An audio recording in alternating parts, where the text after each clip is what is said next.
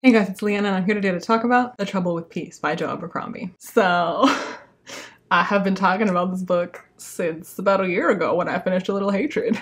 And I was like, what do I do until The Trouble with Peace comes out? So it came out and I instantly read it. So now, what do I do until the next book comes out? If that is not apparent, big fan. Big fan of Joe Abercrombie in general, but The Trouble with Peace, I expected it to be good. I expected it to be my favorite book of the year. It's my new favorite Abercrombie book of all time ever. Oh boy, okie dokie. So I'm terrible at positive reviews because I'm just like, this is so great. You should read it. It's wonderful. It's perfect. Don't change anything. It's delightful. The Trouble with Peace is the second book in the Age of Madness trilogy, which is Joe Abercrombie's new trilogy that takes place in the world of the First Law, but it is its own new trilogy that takes place about 30 years after the events conclude at the end of the First Law trilogy. And it has some new characters that you meet in A Little Hatred. It has some characters that you already knew from the First Law trilogy. It is very much a continuation, but it's also very much its own trilogy.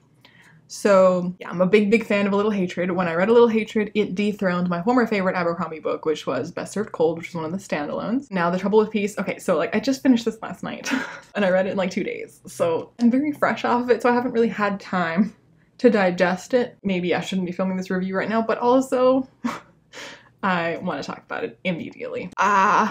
This is gonna be the worst review that I've ever filmed. If you love Joe Abercrombie, and if you loved A Little Hatred, then you will adore The Trouble with Peace because it is amazing. It's doing all the amazing things that A Little Hatred did, all the amazing things that A Little Hatred set up, and running with them. And I'm gonna film a spoilery review because this is just nuts. Like I literally can't talk about it without spoilers, and I also can't talk about it coherently just being vague about it because I'm just like, it's great, it's perfect, it's delightful, it's delicious, it's dark, it's incredible. But I'm gonna try. So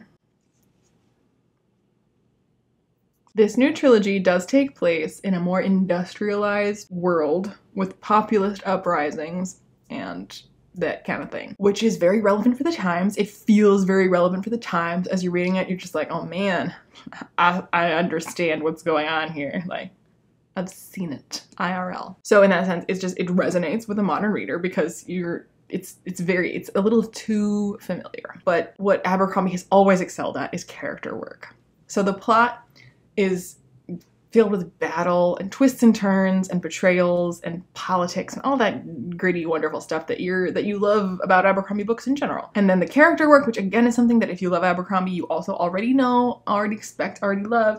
The character work is just, I'm never not amazed by it though. Even though I go into every Abercrombie book expecting brilliant character work, when he does it, I'm still always gobsmacked. I'm still always just thinking to myself like, oh my god, how do you do this though? Every single character is so fully fleshed out, so completely realized, such a human being that leaps off the page that you feel you know, you can see them, you understand them, you get what they're about, and even then they surprise you because just because you get what somebody is like and what they're into and what their sensibilities are and what type of person they are, what drives them. Even if you know a lot about a person, they can still surprise you, and they do.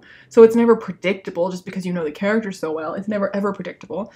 The characters surprise themselves, and it's so good. I really enjoyed Savine Danglachta and A Little Hatred, getting to know her. I thought she was incredibly well written, and she continues to be extremely well written.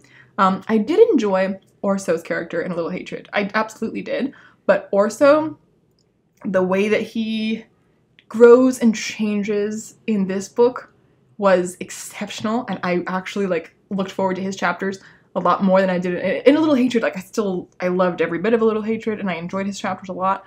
But in this book, I more so looked forward to Orso's chapters, which if you read A Little Hatred and you felt like me, where you were just like, yeah, he was great, because everything was great, but you weren't like that enamored with his plotline or his perspective that much, I think you'll find his perspective is it's one of the best ones in The Trouble with Peace. It's so excellent. You've got some moments with Glacta, which I absolutely live for. There are, again, a lot of the brilliance, a lot of the brilliant moments, a lot of the things in the book that had me going, I can't talk about because they're all completely spoilery Or if not spoilery, there's something that just won't make any sense to you unless I just tell you the entire plot so you understand how we got to that point. And then I can tell you that point, and at that point you may as well just fucking read the book. Ugh, it's so deliciously, deliciously dark. What a ride. Also, I will say this. I recently filmed, and I don't know if it's gone up as of the filming of, as of like this video going up. I don't know if that other video has been posted yet.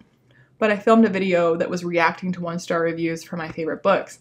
And one of the books that I decided to do was A Little Hatred. And I saw some reviews for A Little Hatred that were one complaining about there being female characters in A Little Hatred, just like, ugh.